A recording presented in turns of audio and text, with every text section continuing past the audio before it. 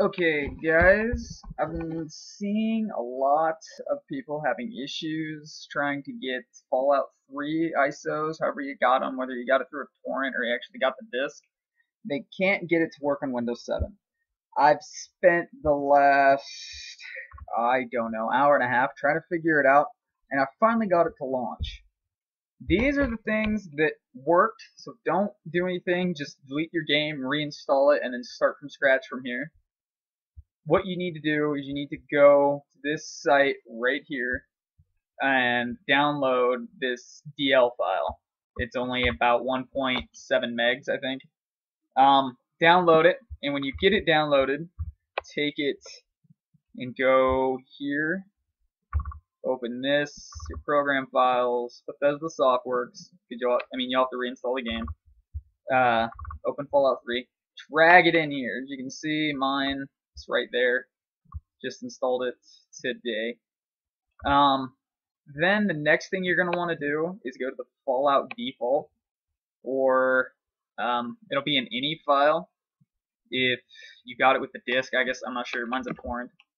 And you'll open this up and you'll see all this, and if you don't know what you're doing, it looks big and scary, but it's not really that bad. It's just how the game plays out, like basically internal settings that you couldn't really mess with unless you were in here.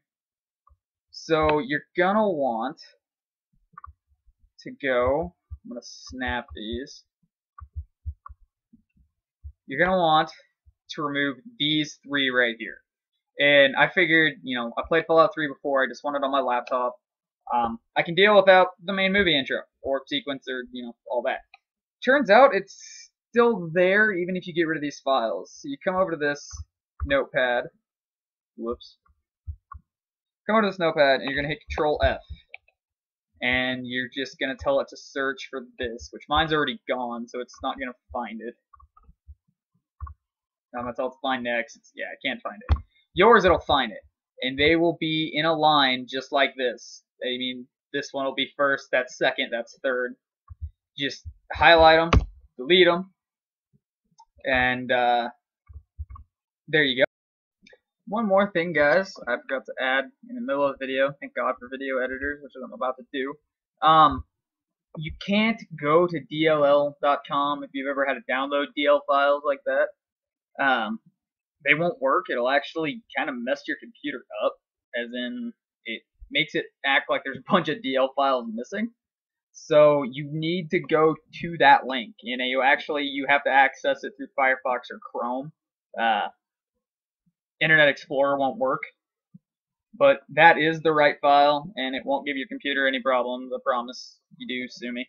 But yeah, don't get it from your normal DLL website. Get it from that torrent link, because that's the only way it's going to work. So don't forget to like and subscribe.